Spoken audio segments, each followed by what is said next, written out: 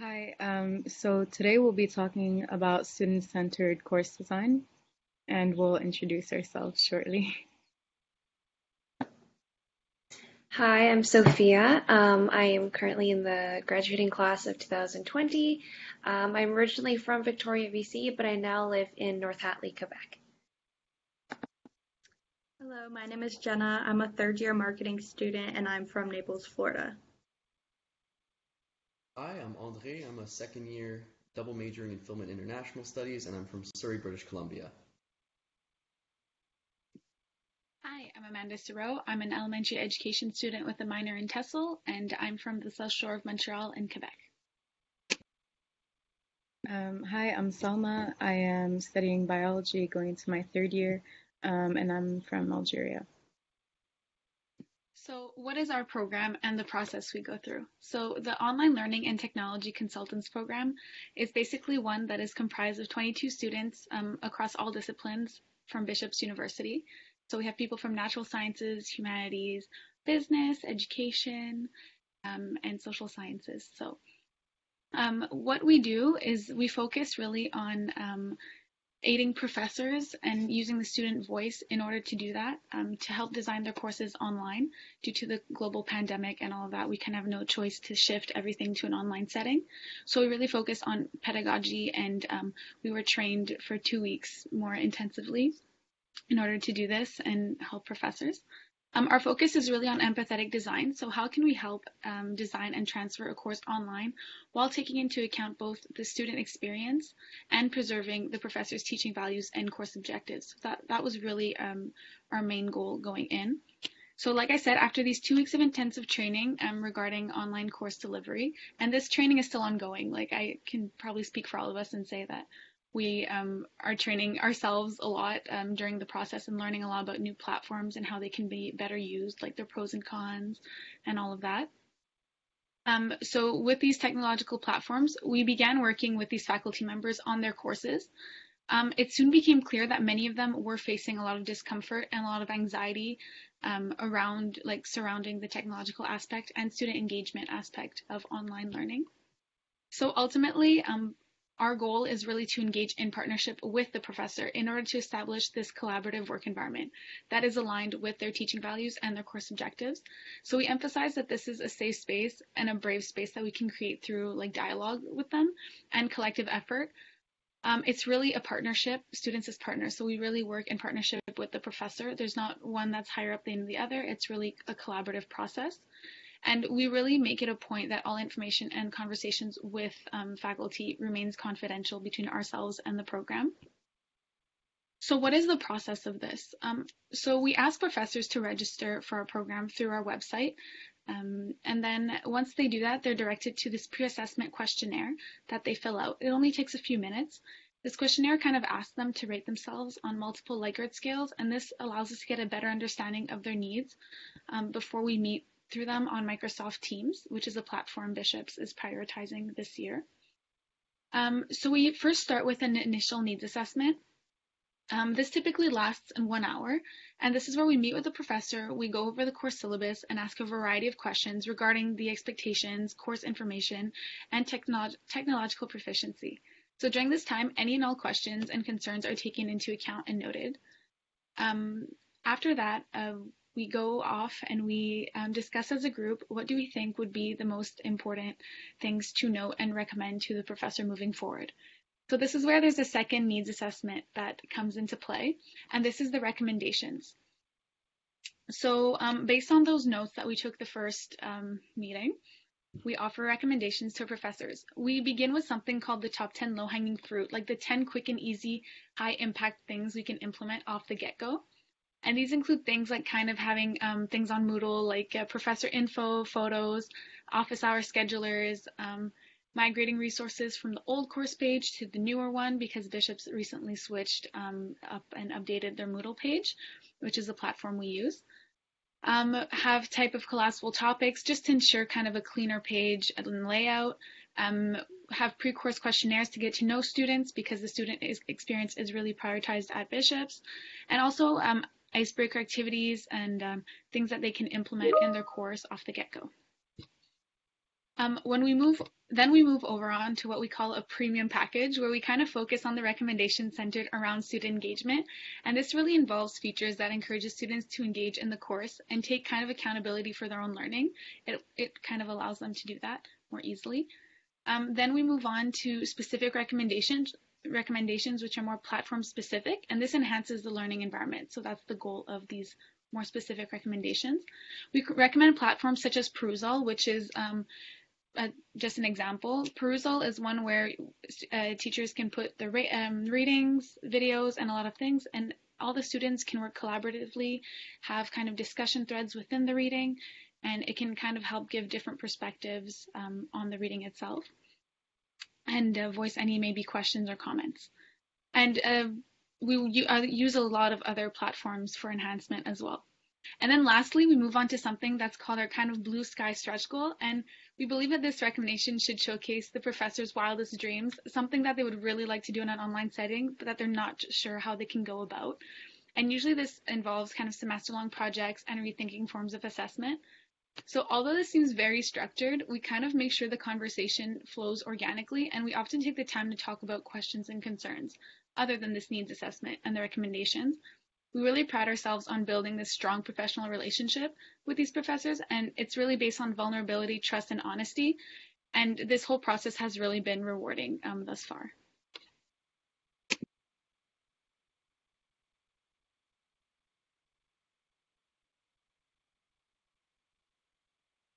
Okay, so although the program is mainly focused on us helping professors, we also take into consideration the worries of the students as well. So these are 4 topics that students may be worried about, and we're also going to give recommendations for how to alleviate these worries. So regarding lack of personal motivation, personally, the dramatic shift to the online semester was initially frustrating and confusing. But this uncertainty led me and many other students to feel unmotivated for the remainder of the semester. So although we are definitely more prepared for this upcoming semester, students will now be dealing with at-home distractions, flexible schedules, and this will all increase procrastination. So as a student, my best advice to other students would be getting a calendar, a planner, which personally helps me tremendously. Also, just getting dressed in the morning, even if you're only walking 5 feet from your bed to your desk, it personally makes me so much more motivated. So little habits like these will make it easier for students to be productive and motivated, but also professors can play a part in student motivation. So providing the resources and advice for students to promote better habits will be essential in how motivated they'll be throughout the semester. So as a recommendation, professors can recommend to their students working at their desk versus working from their bed, which will help keep their attention better.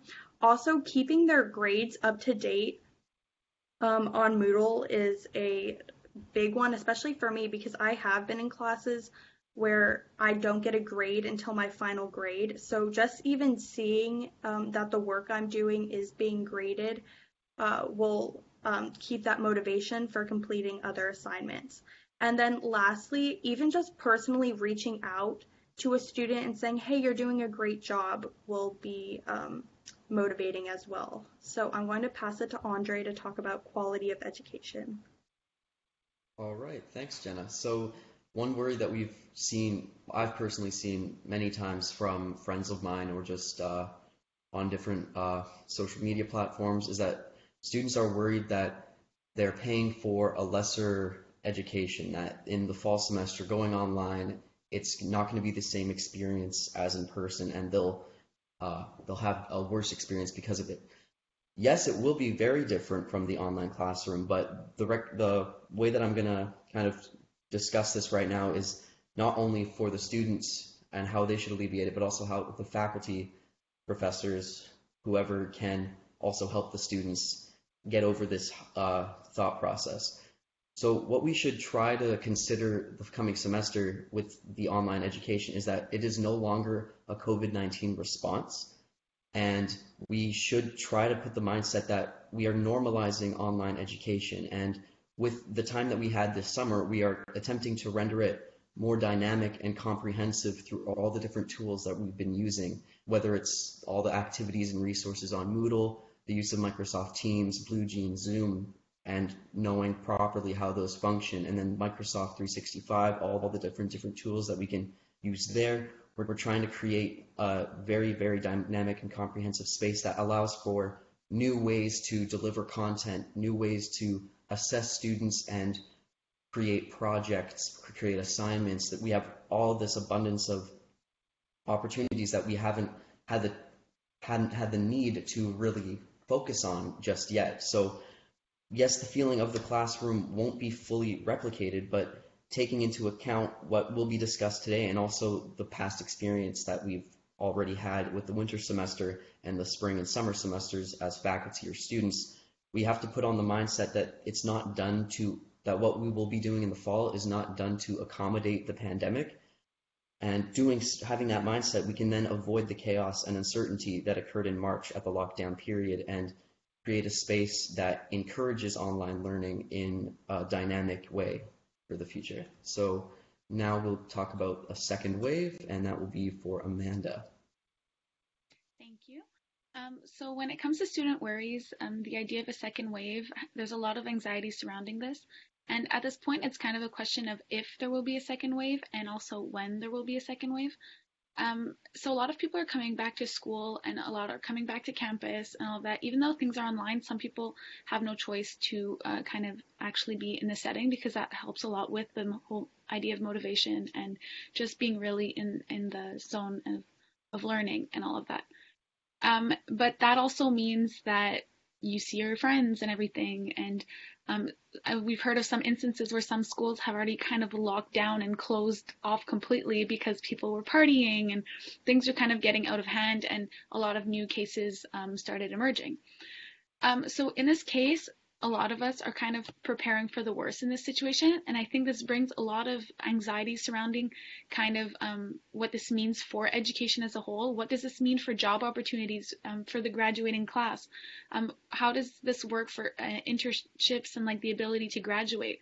I know for myself, I'm going into my final internship in an elementary school, and what happens if everything decides to log down again? What goes on then? I think what we can suggest in this case, it's really kind of focus on the present and don't be afraid to voice these concerns. By being responsible, we can definitely help prevent this, and like by following the guidelines, but it's also something that is reliant on others being responsible as well, and that's not necessarily always under our control. So we can't determine whether or not there will be another lockdown. We can focus only on respecting the guidelines on our own end and taking things day by day, and just being mindful that whatever happens, there will be a solution for and all situations that may arise in this case. And now I'm going to hand it off for lack of community. Yeah. So one of the major concern that we found is lack of community going into fall 2020. So being conscious of that in your course design is crucial to help students' well-being. So creating an engaging and safe environment where students can have the opportunity to create bonds is important. And we will touch on building community throughout this presentation. But a couple examples to combat that is using breakout rooms and synchronous sessions, asynchronous discussion forums, and group-based projects. And also, once students know how to use this technology, like Teams and channels, then they will have the abilities to have live sessions with their friends and family. So we can still build a community online while still being safe. And now we will move on to, I think, business experience. Yes, so as Amanda mentioned, we are divided by division. So I would like to start by sharing my experience as a business student. I quickly came to realize that most of my business courses are content-based with a mixture of experiential learning. And by experiential learning, I mean students are taught through guest speakers, networking events, mock interviews, etc. So with this being said, I want to share my top 3 tips with how to make this model successful. And these tips aren't only necessarily directed at business, they could definitely work in other divisions as well. So my top tip is to centralize content. So as I mentioned, a lot of these courses are material based, and there are a lot of platforms that are being recommended and that are circling through the online environment. So for example, BU specializes with Moodle, which is a kind of a content bank. So there will be a lot of files, PowerPoints, Dropboxes. So if we can centralize all of that content in one place, it will be less stressful than giving students links to 3 different websites, or having them email assignments, but also meeting here, sending something there. It just really focuses and lessens the stress on the student. So this is the same, goes the same for Gradebook and Dropboxes as well that I mentioned. So for Gradebook, if you have your gradebook set up on a website such as Moodle, it is easy for a student to access all their grades at once. So for example, I've been in courses where professors would have me email them an assignment and they would send me my grade through email, but they would also grade separate assignments on Moodle. And as a student, this was it was very confusing and hard to keep track of assignments and etc. So I want to move on to tip number 2, which is don't give up on interactive features. So this goes more with the experiential learning that I talked about. When I worked with business professors, the first thing they said, and they sound very disappointed, is, oh, well, I can't have guest speakers anymore. They can't come in. Or I can't have students work in interactive group projects because they can't meet in person. But if anything, now more than ever, it is easier to work together. It is easier to host guest speakers because there are features on Teams that allows professors to come in as guests and speak, or your guest speakers to come in and speak as guests. And as well as things like networking events. Virtual events are becoming the norm nowadays.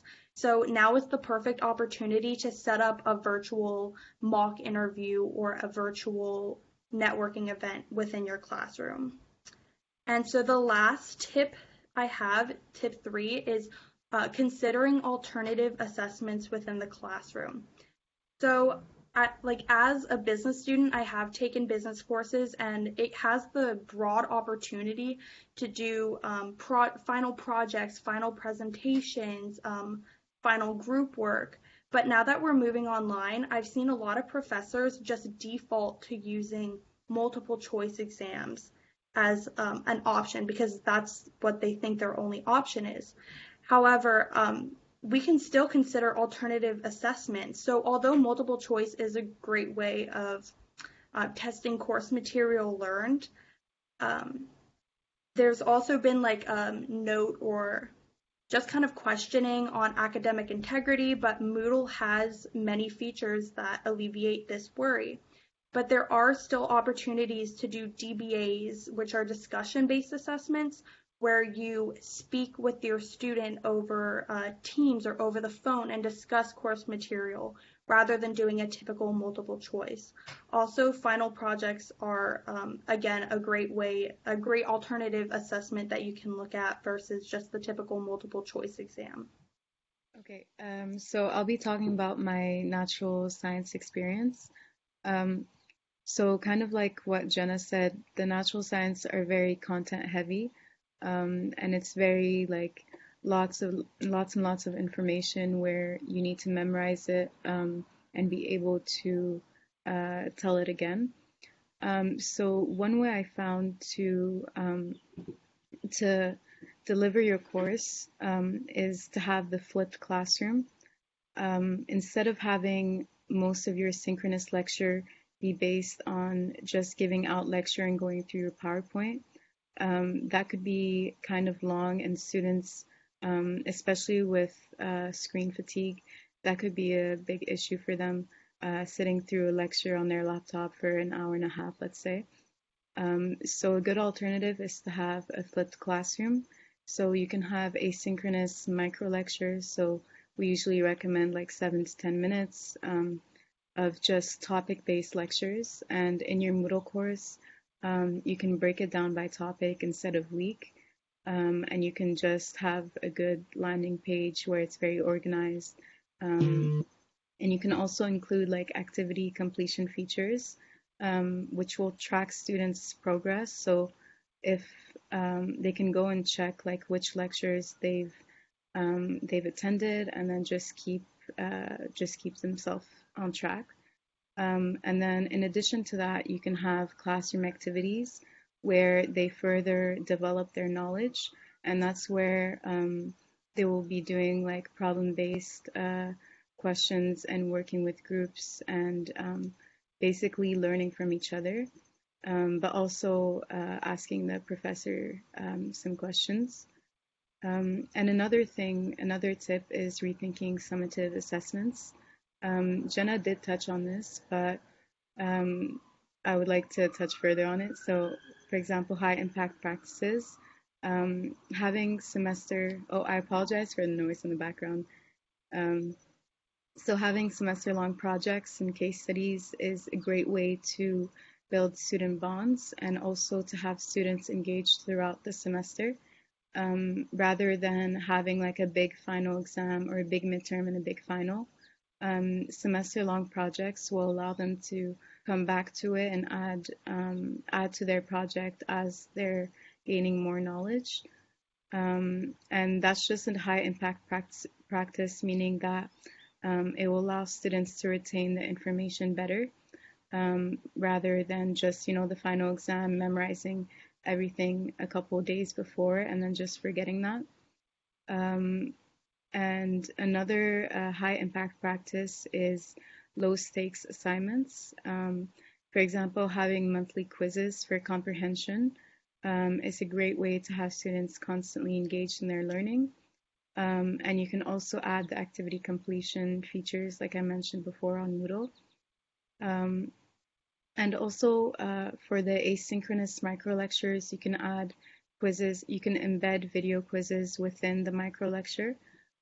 So you could use Bishops has a platform called Ensemble, and that's basically like Bishops YouTube, and I'm sure other Maple Leaf universities use that too.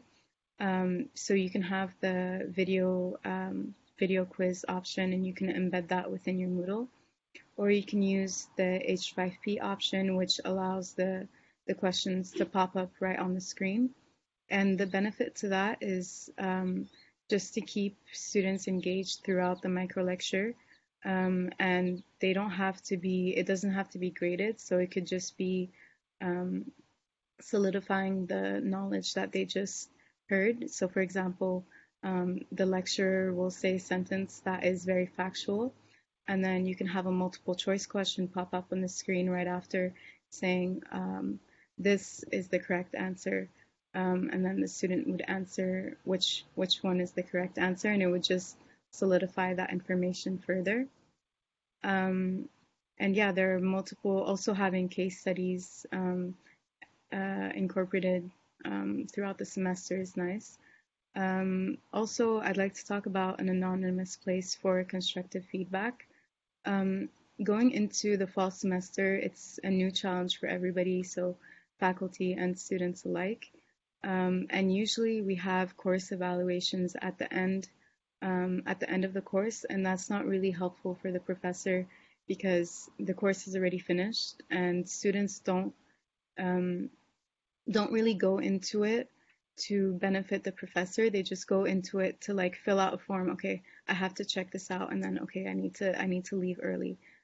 So let me just do this quick. And they don't spend time on the constructive feedback section, which is the most helpful section for professors. So what we usually recommend is implementing a feedback feature, an anonymous feedback feature on Moodle. And that's really easy to implement. You just add an activity and it's just called feedback. And in that you can have a description, and you can even add questions just to guide them as a prompt. So, for example, we have questions saying like, are you actively learning? How can I better my delivery of this course? Any other comments, things like that. And it's just nice for, and you can also include something about having like how to have constructive feedback, how to give constructive feedback. So we also include that. And that's just helpful for the professor because some students don't feel comfortable speaking up or going to the office hours to voice their concerns. So having that anonymous place for constructive feedback is beneficial, and it will help the professor just tweak their course to better the students. And lastly, we have gradebook setup, which Jenna also talked about. So it's important letting the students know where they are in their grades, especially since it's online. Students can't just come up to you at the end of the lecture and ask like, "Oh, how am I doing? What grade did I receive on this project?" and things like that.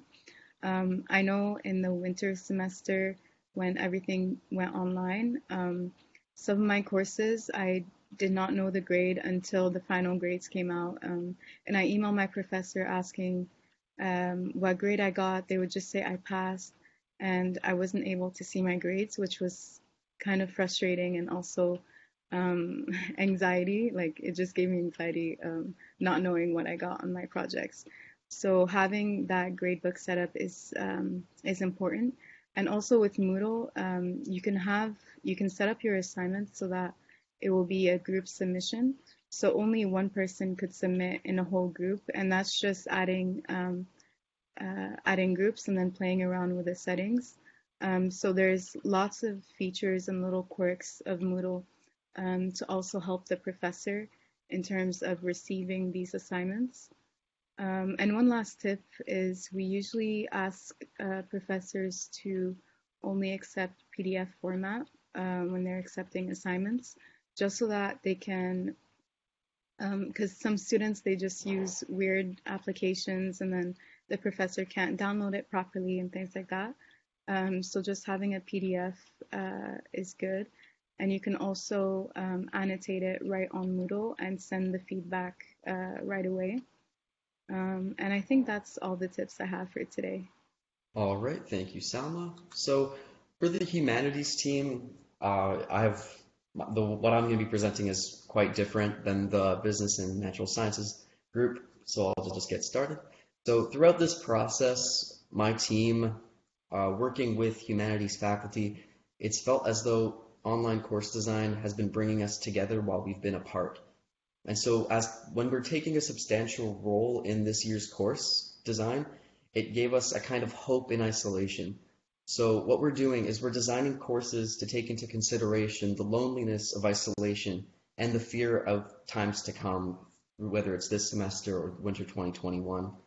So using synchronous FaceTime and then a mix of synchronous and asynchronous course activities, we've noticed in the humanities division that it brings the human connection and support to students who are studying at home, but also to the faculty who may be teaching from home as well.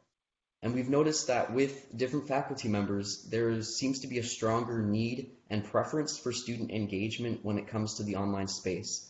And so this could be due to the fear of students just having no input during an online call, camera was off, the mic was off, or just them not having any interest simply because it's online. And so in my team's experience, working in partnership with these humanities professors, we've decided to aim to prioritize content and class time because many humanities courses are in fact discussion-based. And so what we have tried to encourage our faculty to do, and if they don't, it is completely up to them, but we just find that it would be important to make available the foundational lecture material as quickly as possible in order to prioritize synchronous class time discussion or the Q&A periods. So this material that would be made for online delivery is going to be online for posterity and would require very little modification with each iteration of the course in however many other semesters they'll be using this exact format. And so, for example, we've had faculty who have chosen to record the entirety of their course via podcasts. So other faculty members are choosing also to record micro lectures of 5 to 10 minutes in length for their entire course. So now this material is fully accessible to the students, and it's a resource that the professor would always have. And so once all the students can watch or listen to this content, we can prioritize having online synchronous discussions on Teams or Zoom or whatever program you're using, and you can engage in a more intellectual conversation with your students that feels like as close to in-person as possible. Now, of course, this doesn't apply to all courses. We've had some special cases where it's been in the music department or it's been a shop class, and it renders the process a little more complicated simply due to the content of the course itself and the fact that there is actual applicable practice to what is being taught. But we continue to recommend that face-to-face, whether it's simply in office hours, because in humanities it's discussion based for the most part. You can discuss music when you're practicing, you can discuss virtually everything, so it just alleviates the sense that students won't feel supported in the coming semester. So we feel that the face-to-face is one of the key points that we should try to implement in this process. And so in general, what we in humanities have been trying to project is that asynchronous material and synchronous space-time should go hand in hand. They should flow easily into one another, and in the online setting, we hope that in time, one cannot even exist without the other. I've heard stories of universities from out west, where I am currently, that they're only doing asynchronous material, and I'm worried for those students simply because they won't have any connection with their fellow classmates, they won't have any connection with their faculty. And so just having this flow of synchronous space-time and asynchronous material just assures that engagement will be thorough in the humanities faculty and that there won't be any worry for the fall semester. And another thing, kind of leading back to what our process is as OLTCs, a question that we have in the needs assessment is, what is the craziest thing you would want in your online setting or for your course? And looking at that question in the humanities division, it seems as though we could easily transfer their craziest idea and make it so that the students will receive it in a very engaged way and that it impacts their learning just as much as it would impact the faculty's experience of teaching. For example, the idea of having a field trip right now, it seems like it's out the window because of the current stance of where we are, but you could host a virtual tour of the location that you are wanting to do the field trip at. Or you could just even implement the background of your Microsoft Teams call as a different location. If you're talking about Greece, make your background a Greek coastal city or something like that. It's just the craziest idea that you could have in your online setting. If you make it in a way that you know the students will be receiving it in a positive fashion, it will just even engage them into discussion even more and make them be more excited to take on the topics that you are wanting to teach them. And so that's the spiel that I have for the humanities group. I believe it's the education faculty now. Yeah, so I'm part of the education student working group. Shout out to them. We've worked really well all summer together. Our experience has been similar to humanities, but a little different in the sense that we're actually have to look through a critical lens when it comes to education as a whole, because that's what we're studying. So our overarching theme is really based on discussion, collaboration, critical pedagogy, and personal experience. We use our experience as students to help shape how we as educators would like to teach. So we really want opportunities for this discussion and collaboration in order for students to be really engaged and to get the best experience that they can therefore transfer on in their future teaching practice. So things that we've done with this is a lot of professors have actually really liked the idea of perusal, which I mentioned before, where you put articles on and everyone kind of collaborates and comments. and all of that. And it's a really nice way to read, because maybe if you're not understanding something and someone else doesn't understand, or someone has a different perspective as you, it kind of opens up the avenue for the possibility of discussion and collaboration as well. So there's another thing that we've worked on and discovered this summer. It's not new, but Flipgrid is another really good platform that we've been using and recommending to a lot of our professors, because it really allows you to kind of film yourself responding to a prompt or to a question, a video, anything. There's a vast array of possibility for it. And the video discussions can go on from, I think, 10 seconds to 10 minutes. And in that case, you can kind of explain your view on something without necessarily having to write it. Sometimes verbalizing it is a lot easier than writing it down. And it also changes things up a little bit. Our primary focus when it comes to this course design is really synchronous modes of instruction with kind of asynchronous activities on the side, but not so much. So the learning really happens in real time through this discussion, through collaboration. It's not the professor who's telling the students what to do. It's more everyone coming together and kind of bouncing ideas off of one another and coming to a conclusion from there. We want to recreate kind of the in-person experience, because a lot of us are being trained to teach. And if we're online being taught how to teach, how do we go in and teach in person? So that's kind of the thing that we've been working with throughout this whole summer. We really don't want to take away from the online experience as well. We kind of want to showcase all the great parts that online experience and online education can bring. It's not, it doesn't replace the in-person experience, but there are ways to help emulate that experience.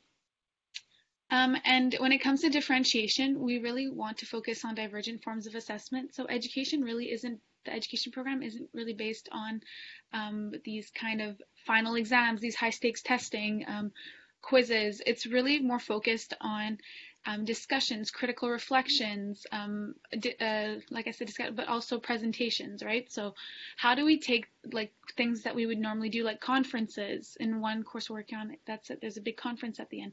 How do you emulate that in an online setting without taking away from that whole experience? So we really want to be able to do these types of assessments that allow people to have diverse opinions, and that's the most important aspect of it all. And when it comes to future implications, we really need to focus on thinking about the implications of teaching and training these future educators, right? How do we model critical pedagogy? How do we, the big dilemma at this point is, if there is a second wave, like we were saying, and everything is locked down, how do we prepare like the education students to teach in their practicums fully online? So that's something that we've also been dabbling with in all of that. And a lot of our professors have changed their view from teaching to teach to teaching how to teach online, so that we feel more prepared going into this practice ourselves in the near future. So that's pretty much all I have for education. And I'll hand it over to Sofia for social sciences. Thanks, Amanda. As some of you may know, the social sciences covers a wide variety of subjects, from psychology to economics, poli-sci, etc. And as students and advocates for mental health, the social sciences team understands how important it is to protect our well-being. So we work to create an inclusive and accommodating environment for all students and professors. So the social sciences team does this by encouraging professors to create a safe and brave space in the classroom, in discussion, and encouraging professors to take into account their students' time zones, their learning situations. So, for example, do the students need to share a computer at home? And if so, when do they have access? Just to accommodate to their needs, and finding ways to make online learning less stressful for both the student and professor. We are also working closely with professors to try to conserve the classroom. So by helping professors include discussion opportunities for their students, the students have a chance to have their hallway chats as they normally would.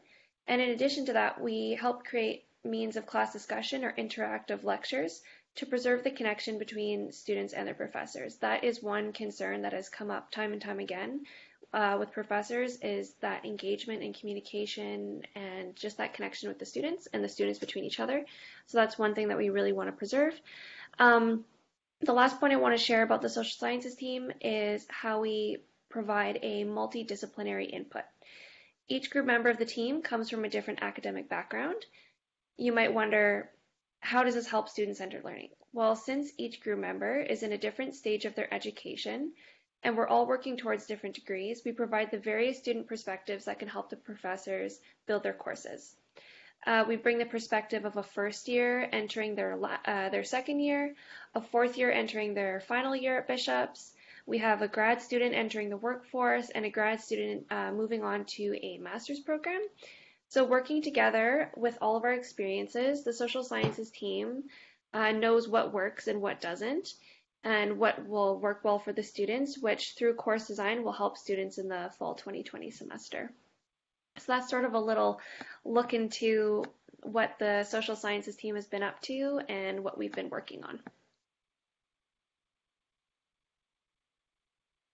So we thought maybe to sum up practice in this online environment, we wanted to provide you with the list of do's and don'ts for both professors and students.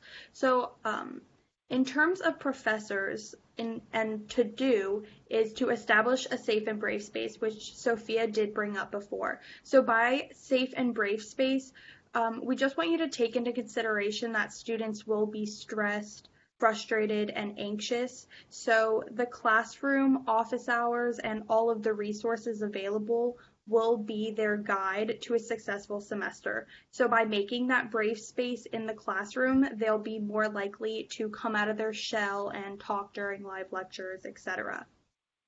And that kind of brings us on to the next point, which is encouraging students to turn their cameras on to engage during class time versus on the don't side, requiring them to turn on their microphones and cameras.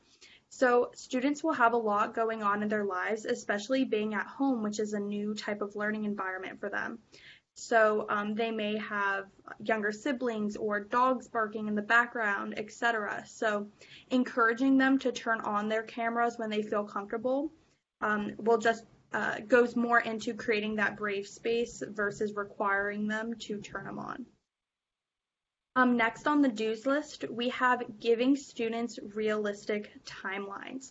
So there are plenty of new features on Moodle and Teams that make it easy to want to do so many projects and group assignments and homeworks and quizzes with students. But adding up all of these assignments will stress students out, especially if they are taking a normal workload of 4 to 6 full-time for classes. And that's why we move on to the don'ts list where it says do not have an abundance of assignments and reading. So rather than doing that, we should be focusing on the quality versus the quantity of the content. And lastly, on the do side, we have keep an eye on chat feature during live lectures or appoint a chat monitor. So Teams, Zoom, and BlueJeans, all three of those platforms, have a chat feature on the right-hand side. Especially in large lectures while you're presenting, it's a great way for students to really connect with each other and discuss course content while you are lecturing. So keeping an eye out for any questions or good discussion points that may come up in the virtual chat room will help you see where students are at and continue the discussion as well. But again, maybe appointing a chat monitor within your class that can kind of wave you down if there is a question, might be a more effective way of doing so. And then lastly, overall on the don'ts list, we say try to avoid cold calling in live lectures. So cold calling is the practice of just randomly picking a student who may or may not have their camera and microphone on to answer a question. So although this may be a way to test if they're listening, for example, if they do have dogs barking in the background or a baby crying in the background and they turn on their microphone, it really distracts the class from the whole lecture, and it's just not an efficient way of getting a question answered. So maybe focusing more on the students that are willing and excited to raise their hands and share their screens might be a better way of going about this. So I'm going to pass it on to the do's and don'ts for students. Hello, I'm just going to quickly go through the do's and don'ts for students. So first of all, in the do list, the first one is to try and set up a designated work area. This is really important for the quality of your learning because it's difficult to work in a space that is just, I mean, people have to work with what they have, but it's important if they can to set up a designated work area for them to go to do their schoolwork. The next one is establish a routine. This can be very helpful for people, especially because the pandemic has kind of thrown them out of their routine. So establishing a quick routine in the morning to get themselves ready can help with motivation. The next one is prioritizing healthy habits. For obvious reasons, it's good to be healthy, and sitting in front of a computer all day is not ideal. So getting up, taking those bio breaks, stretches, go for walks can really help students in the long run. The next one is engaging with students outside of class time. So this would be informal chat opportunities. This kind of relates to what I talked to before about preserving that hallway chat. Having that time to have the connection with your students can be helpful, especially a lot of what was mentioned before, there's a lot of group discussion work, there's a lot of collaborative work in the various programs, so it's important to have these connections outside of the classroom as well, which will make learning better on the go. The next one is to be accountable for your learning. It's important for students to keep in mind that it is not the teacher's complete and entire responsibility for their learning. It is up to the student to make sure that they are getting things done on time, that they're taking time for themselves so that they have the mental ability and capacity to really focus on their work. So students just need to take care of that. Next, I'll start with the don't list. So the first one is, again, don't procrastinate. It's never a good idea to leave things to the last minute, especially in such unpredictable times. It's never a good idea. The next one is don't be afraid to reach out for help. This is very important, and this also kind of relates to creating the safe and brave space.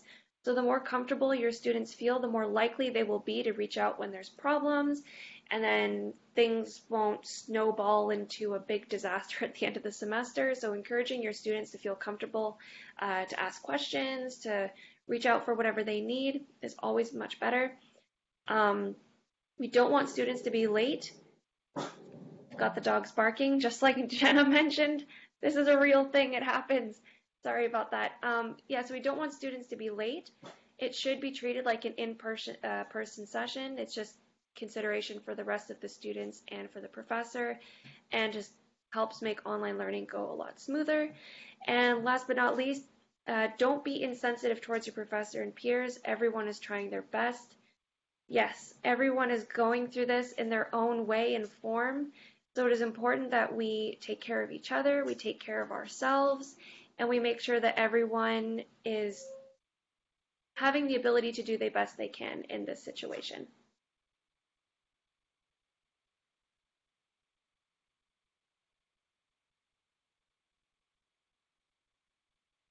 Sorry, it's not letting me change. Okay. That's fine. And the last slide that we have for our presentation here is just a few resources that we have on our website. So these are just for students and also for faculty if you want to put these onto your Moodle pages. We have blog posts that have different topics for students and faculty. We have an example for a land acknowledgement, an example for a statement on academic integrity, and an etiquette statement. And we also have a video and a list for the top 10 high impact Moodle features to increase student engagement. That's all that we have for our presentation, and we'll just go into our question and answer panel.